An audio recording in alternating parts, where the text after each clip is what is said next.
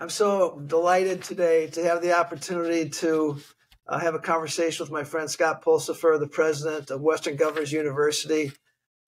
Western Governors, as I was talking to Scott before, if you're in the higher ed world, you definitely know all about Western Governors University. But if you aren't so intimate to it, you might have no idea how transformational this institution has been over the last nearly 30 years since it was started. Today, 150,000 students all online, really focused on providing opportunities for its students with a huge return on education.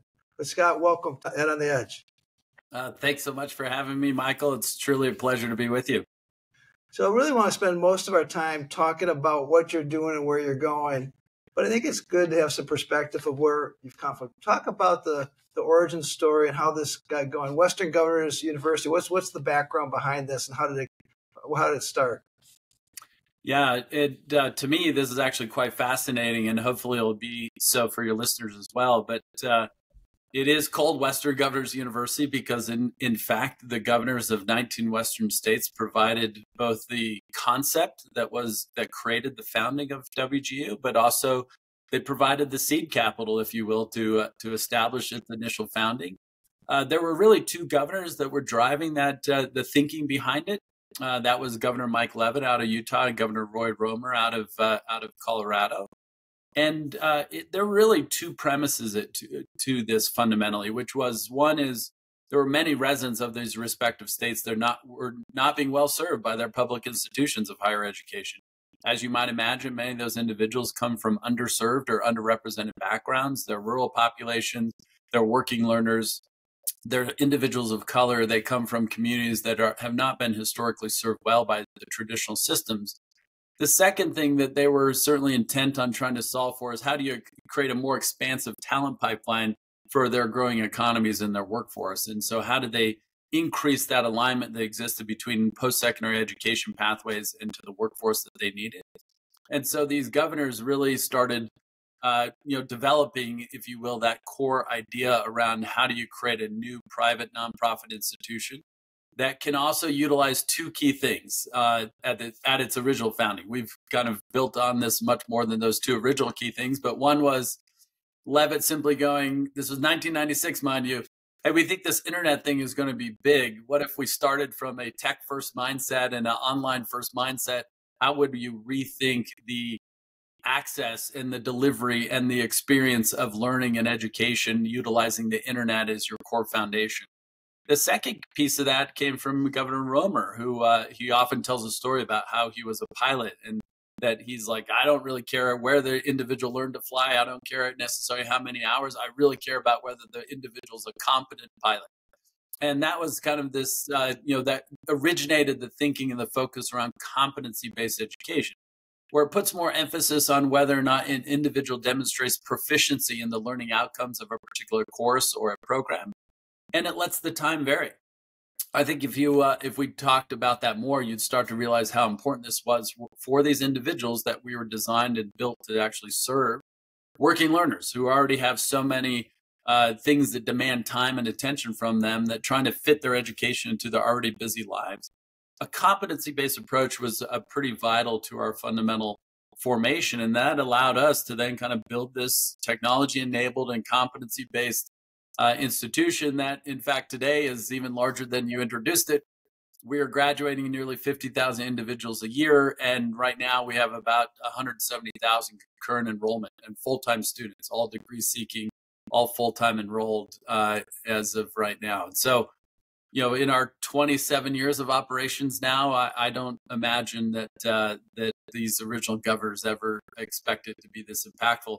I even have a thing on my wall behind me, Michael, that gives us a daily update to the number of degrees that have been awarded, and that number is now just under 355,000 since its founding. Absolutely incredible. So congratulations for what you've accomplished and just the incredible success of Western Governors. Talk about, and I want to talk a lot more about the competency-based education and how that really works, but give your background. So you're a successful business person. You worked at Amazon, you were at Sterling, you had a couple successful startups, you got a Harvard MBA. What got you interested in Western Governors University, and what was sort of the process that brought you in? Yeah, that was a combination of some developing interest on my part of what I saw kind of leadership really meaning and how I thought about having an impact in the world and whether or not that which I was doing was going to improve the lives of those with whom I associated for the better. That generally as a model drew me a lot to startups. That was the collection of individuals that come together as a team to create a solution to a problem that they thought was big. And then how do you coalesce all of your effort to driving progress and success for those startups? It was something that really bonded you to one another that I found much more impactful on a truly emotional and a human connection level, more than pursuing money or anything else like that. So for me personally, I always wanted to know whether or not I was having an impact on the lives of those with whom I associated, as a colleague, as a friend, as a leader. And I had that natural inclination towards that type of impact. Now, having said that, I really was fascinated by how technology as a tool was helping whole sectors rethink themselves. How do we redesign retail? How do we redesign manufacturing and supply chains? And how do we redesign banking and payments? And that was much of my background previously, really from, early 2000, coming out of business school, joined my first startup, head of product, kind of reinventing order management and retailing. And that startup was successfully acquired by Sterling Commerce. Then I had an opportunity to also work at Amazon, starting a business inside of them. Web Store was the equivalent, basically Shopify, if you imagine, leveraging all of the Amazon services to help sellers be more effective in selling their solutions and products and services online. And incredible experience and really learning how to be customer obsessed, how to understand design of processes and practices so you can repeat something not just once, but thousands and millions of times. And so how do you really think about scaling? That was really beneficial.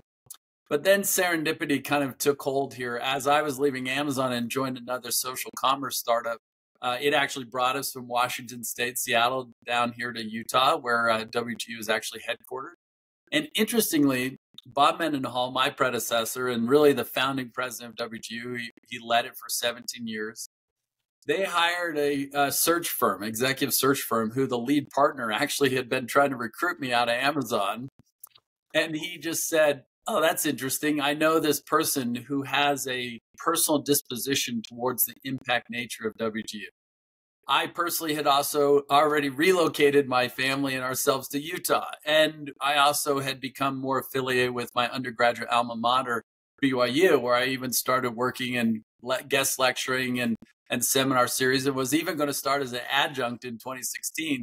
But before this, the executive recruiter basically said, "Hey, this may feel a little bit like a left turn, if you will, out of the technology space. But in reality, when you see what WG is doing, when you see its focus on student obsession, when you see its focus on trying to change lives for the better, when you see its leverage of technology to reinvent how we think about delivering and affording and doing everything in higher education, the learning, the instruction, the curriculum development, everything about it is technology enabled.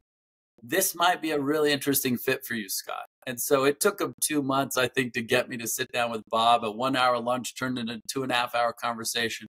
But Michael, I'll tell you this, is that as things progressed, the board and Bob invited me to attend a commencement in February of 2016 down in Florida.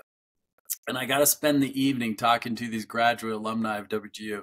I got to sit and watch the commencement. And there was one thing that just really impressed me, maybe two things. One is a pretty notable dynamic that existed at this commencement, unlike a traditional one, which is there were probably as many children as there were parents.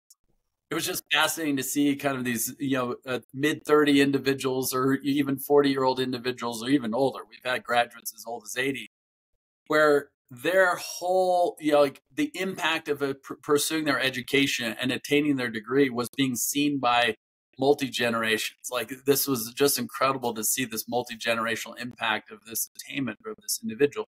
But the impression I really walked away from was these individuals and the lives that they've led, the pursuit that has been a key part of their life in achieving these bachelor's and master's degrees. I left with a sense that the attainment of their degree actually mattered more to them than mine did. In some way, the privileges that I had been afforded, that the education became part of my standard path. But it wasn't necessarily for all these individuals. And yet here they were making an incredible change in their lives, and then seeing how that was going to have a multi-generational impact. And you probably know this data. We know that if someone actually completes their degree, that their children are 10 times more likely to also go to college and achieve that degree. And that's the kind of impact I started seeing WGU is like, wow, this thing can be huge. It can have a huge impact. And that's really been the focus of WGU ever since our founding, is that how do we change lives for the better by creating pathways to opportunity? How do we invest in reinventing education so it can remain the single biggest catalyst for people to change their lives for the better? And that ultimately drew me to WGU in a way that the board somehow thought it was a wise idea to extend the offer to me to join. And I've been here nearly 8 years, and it's just been a thrill. Honestly, I've never thought that a professional pursuit could have such meaning and impact. So it's just been awesome. So you alluded to it. I want to get a little bit more specific. Who your student population is? I mean, what's their background, their ages, what they come from. The number one, the percentage that are the first time college students, and that would, I think, be very, very. Yeah, that's actually important to understand, broadly speaking, because we can often have misperceptions about how higher ed is operating in the U.S. generally. It's like, oh, we may think it's really diverse community, but in reality, it's not as diverse as we might think. Is that many who are participating in post-secondary education have had parents who've gone and completed their degrees. They do come from higher income, segments or higher income quintiles of our population. WGU's population, we were designed to serve those who have been underserved or underrepresented in post-secondary. And so 70% of our students are in one or more categories of such underserved or underrepresented populations. For example, about 13% have military families. About the same percent, or actually could be as high as 16, 18%, depending on the state, are from rural communities and don't have access to a campus, or it's not within a 30-minute drive. There are individuals who are first-generation students. That's more than 40% of our students are first-generation college-seeking students. About 40% now are students also of color, so they come from underrepresented or historically underrepresented backgrounds. We also have populations that come from the low income. Over about 40% also are Pell-eligible students. And so you can start to see that this dynamic is one thread, if you will, that I would probably connect across all of those. These are working individuals. They're working adults. They're from 16 years old to 80-year-olds, honestly. Our historical age demographic has been kind of in the mid-30s. 35 to 37 has been our average age of our students. But frankly, Michael, in the last 5 years, our fastest growing age demographic has been the under 24 population. Just to give you a sense of that, about 6 years ago, about 5% of our population then was under 24, but that percent is now 12 to 13% of our total student body of 170,000 are under the age of 24. We've also seen an increase in the percent that have had no prior college, where previously we were 97, 98% of our students had some prior college, but no credential. Now that number has probably declined to where we have about 7 to 10% are first-time college-going students. And so this just, to me, is an example of, even with our non-traditional designs, meaning, virtual, online, tech-first, competency-based, designed for this personalized instruction, that is starting to resonate with a much more diverse student body today than even where WGU started. And it's a dynamic that we think is going to keep happening. The pandemic certainly catalyzed some of that. So that's what you'll see and experience at WGU, but it will be very diverse. It's fun to kind of go to a commencement and hear about the youngest graduate, maybe 16 or 15. We've actually had even ones lower, a 14-year-old graduated one time, but we've had graduates be 80 years old too. And so that's a much different population of learners or students than most campuses or institutions think of. Well, you talk about 350,000 alumni.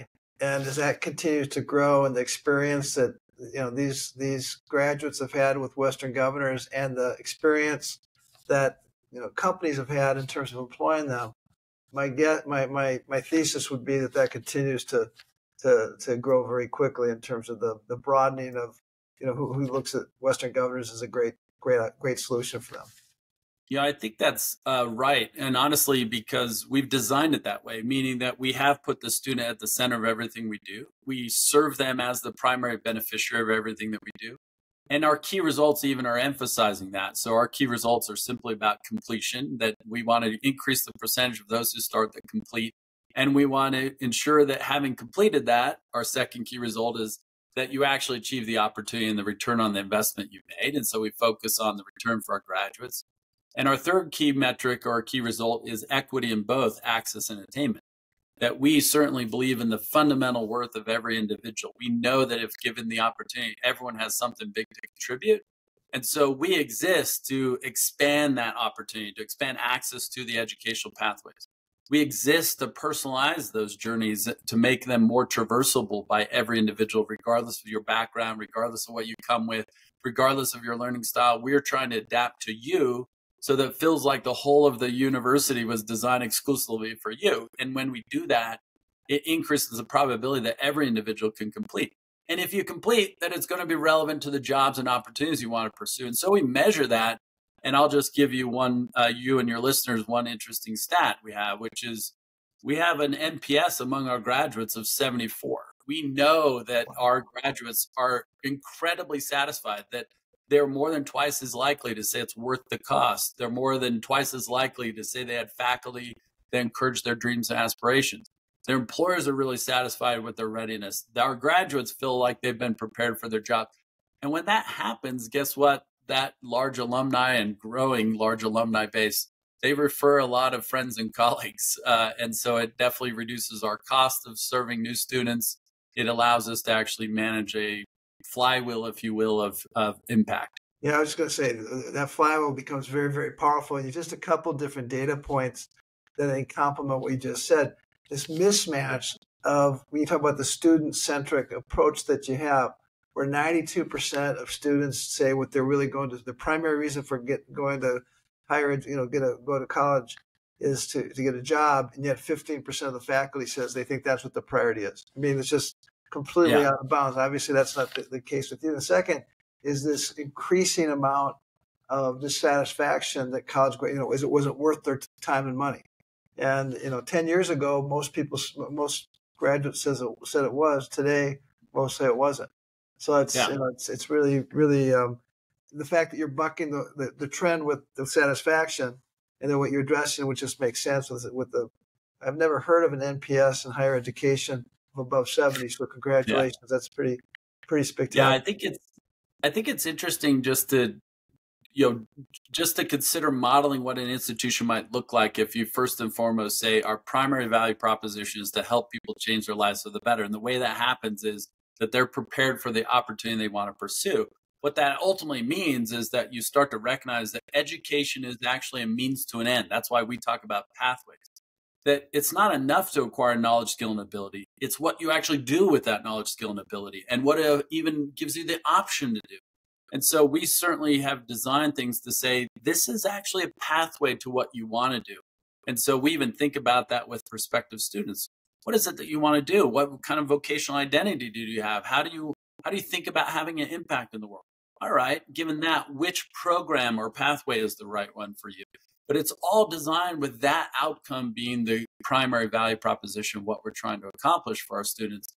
And we are therefore fundamentally a teaching institution. We leverage even all the knowledge and content and the expertise that's been provided by so many others. Rather than us focusing on creating that, we're trying to figure out how do we really help every individual master that content and demonstrate the proficiency so they can actually complete and then pursue and acquire that opportunity that they wanted to in the first place. And it is an interesting notion that you would say if you were truly student obsessed and they're telling you that I'm doing this so I can get a job, like, okay, so what are we doing so that you can actually get the job that you came here and you believe that was the promise in the first place? 100%. And that still says little of the employers. The employers are also looking at these colleges and their degree seekers and their rising grads and saying, this is one of the biggest talent pools that we're going to acquire the talent that we need to fill the roles and responsibilities of those roles in the future. And if they're misaligned, then the employers as a secondary customer or a stakeholder, their needs aren't being served either. And so I think we're trying to make sure that that connection between education and work is always existing. So talk about, well, first of all, as it relates to that student-centric piece, I mean, how do you use coaches or advisors to interact with students? And how do you think about AI as a tool, having your kind of personal advisor in the future? I mean, how do you think about that, and how are you utilizing that today? Yeah, the as you might imagine, is like we see AI as an awesome technology tool that's going to make so much of the things we're designing even better and more effective. But technology is incredible because it can both be direct self-service, if you will, for a student, but it's also enabling our faculty, our program mentors, and our course instructors, evaluators to also provide the timely, relevant service and interventions that they need to provide for a student. So it allows both things to happen. That how does technology help an individual do things on their own, progress on their own, get the kind of insights that they need? And AI starts to now uh, compound that. It's truly going to be exponential because now AI can be a co-pilot for the student, but AI can also provide the co-pilot capabilities for our mentors and for our course instructors.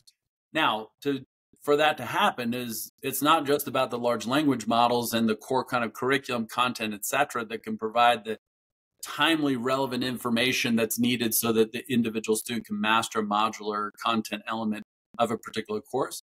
But it's also all the data that we're providing into that tool, into the AI machine, the machine learning that powers the AI, because we have instrumented the entire end-to-end student journey. Like we're observing how are different students engaging with the content, what areas do they show friction with or struggles with, where are they accelerating, what were their areas of improvement around assessments, and what are we learning from that, how are they interacting with their mentors and course instructors. We have a very, very large data set that we can feed back into the machine learning so that it now is providing us a better, more personalized or individualized journey to say, all right, this is now shaping how our mentors and course instructors are engaging with the student, a single student. And how do I have to help you right now in the circumstance that you're in with the content you're trying to master, et cetera. And not doing that as some standardized thing for the other 100 students the mentor may be supporting. It's like, oh no, it's just about you individually. And so we see how AI is going to dramatically increase the personalization or the individualization of the learning journey. And when you do that, we would expect a significant step function increase in overall progress, pace, persistence, and ultimately completion. And that to us is very, very promising. But we do benefit from the fact that we have a very large data set. So it's awesome to kind of work with a technology, tech first kind of approach to things to say, all of these interactions are inputs to how we design learning. So, like I said, I was going to get back to the competency-based learning. Talk a little bit more about how that works and the effectiveness you see from it. I think the story about Roy Romer and the airline pilots were really good. Yeah, analogy to think about. But how does that actually work, and what kind of success do you see from that? Yeah, and not being a PhD or terminally degreed individual myself, I often like to highlight that this is from that perspective. But CB itself is not really a pedagogy; it's not an instructional model, because we actually accept that there's going to be multiple instructional models that are inputs, that are things that are helping an individual actually develop the mastery or the proficiency that's needed, so that in fact you can complete that course or that module, etc. What we've basically said is, well, we have many different pedagogical models. They can be more academic in nature, meaning it's content, it's actually tutoring, it's engagement with a subject matter expert. But there's experiential learning that's practicum related, that, this is about application of that learning the models of it, etc. There's peer-based engagement and self kind of, learning that can happen. Like all those different models exist. And those are inputs to whether or not an individual has mastery in something. So for us, competency-based education means you really have to be very clear about what are the learning outcomes that you expect to be demonstrated. Second, do those learning outcomes match to the skills that are needed in the jobs and the work that you're going to be doing? Third is, what's the level of proficiency that you have to demonstrate to ensure that your learning or your knowledge, skill, and ability that is consistent with the standard that's expected for in terms of what's needed in that particular field. We are not new to this. Any licensure area in the workforce are competency based. If you're going to be a CPA, if you're going to be a doctor, if you're going to be a nurse, if you're a teacher, there's so many licensure standards, and they're even increasing in other fields like certifications in cybersecurity or computer science, etc. they're all competency-based. So our model said, well, if you're really clear about the learning outcomes and those learning outcomes are relevant and you know the proficiency standards that are needed, you have to design the assessment so that you can, in fact, fairly and consistently ensure that every student is demonstrating that proficiency. But once you demonstrate that proficiency, you can progress to the next course. You don't have to wait till the end of a term to take your exams. You don't have to go at a certain pace. You don't have to wait for your lecturer to give you the content. You can go at the pace that's right for you. And whenever you pass the assessment and demonstrate your proficiency, you progress. And so what we find as a result, too, the students are benefiting because they're leveraging the learning they may have acquired through a lot of different things. They're leveraging dispositions they may have for some subjects or another. And they focus differently depending upon what level gap exists between where they are in the mastery they need. So what is a net result of that also happens? Our bachelor's graduates are finishing on average in 2.5 years instead of 4, really 5 years is what average graduates are taking. They're doing now that as it costs less than $20,000. They're also being rated by their employers and themselves as being much more ready and prepared for the jobs that they're doing. And so this is the kind of outcomes that were well contemplated and designed when competency-based was the approach that we were taking. Well, clearly it's working. And what you've articulated in terms of the key fundamentals of why it's working make all the sense. And you talk about the student-centric, but you also talk about the employer. And it obviously, kind of is implied, but what do the employers tell you they're looking for, and why do they like hiring students that come out of Western Governors University? Yeah, at a macro level, you'll see that we don't have 200-degree programs. We have about 65 or 70-degree programs.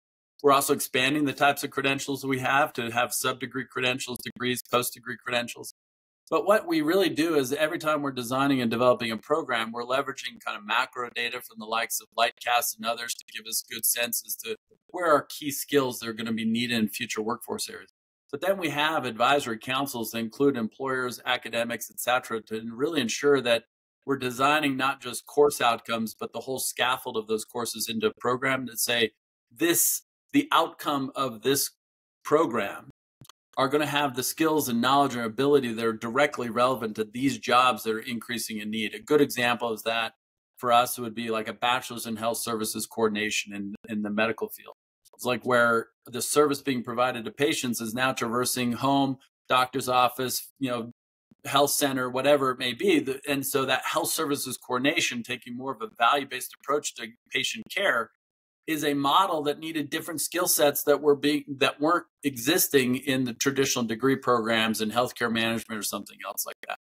We do the same in cybersecurity. We do the same in computer science or in teacher preparation, et cetera. And so we're always making sure that industry and the workforce and the employer advisory is directly impacting how we're designing for the learning outcomes. Now, the other benefit is that because we have this master curriculum model where everyone has to demonstrate proficiency against the same thing, we're iterating on those learning outcomes in a much shorter life cycle than traditional higher ed. You can turn over the whole program that may exist within a technology field in 3 years. The whole outcomes are different because the shelf life of those skills is much shorter in certain fields. And so as a result, our employers are regularly coming back to WGU. 98% of them are hiring WGU graduates again because they realize that competency-based approach means that they've been certified as proficient. Last thing I'll give you, Michael, that was pretty brilliant when Bob and others designed this is that we actually embed industry certifications into the assessment traverse of programs as well. So if you're completing certain programs in fields in health, in technology, you're coming out already with industry accepted certifications. And so the employers already know that, yeah, you also have this nice certification, or you have this, this certification, project management, whatever it may be, to say, oh, not only do you have your degree, but you have these specific industry credentials that are highly valued by the employers in that sector. So just as we're wrapping up, just a couple more questions for you. You talk about how fast things are changing. Are you seeing much of kind of lifelong learning of students that have graduated, from WGU and coming back? And getting a new certification or getting, taking ongoing education from you? Is that a pattern that you're seeing pretty consistently? I think we certainly believe that the modularization of learning is certainly occurring, that there is going to be the unbundling, if you will, of a traditional degree into packaging that can be more timely and relevant to the opportunities. But we don't think that is supplanting a degree. We think it's just in addition to a degree. And so we certainly see two things happening. One is our own students are certainly returning. As much as 15% of our bachelor's graduates are returning for the master's graduates. But what we also see is employers engaging with us on call them nano degrees or call them micro credentials, whichever you want to call them. But they're also working with us to design those that they're shorter form, shorter duration, but they're very relevant to specific jobs that are needed in the workforce.